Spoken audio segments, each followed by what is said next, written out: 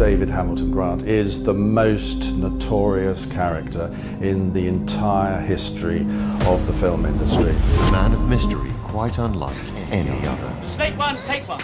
I would call Grant a pioneer of all kinds of sexploitation in this country. I don't think he was a man of immense moral standing. Most films, they want you to strip off now. Now you have to take your clothes off.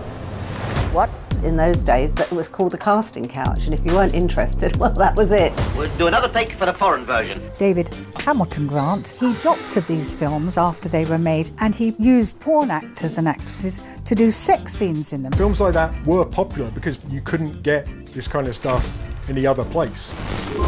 An evening watching the telly will never be the same again, I promise you. It was left to new companies to flood the market with all sorts of horror and exploitation. One company was David Hamilton Grant's World of Video 2000. David Grant's idea was that maybe he could find a loophole in the censor laws in the UK. He was a troublemaker. He was actually trying to distribute some of the films which would in fact become called video nasties. He didn't think they were particularly harmful.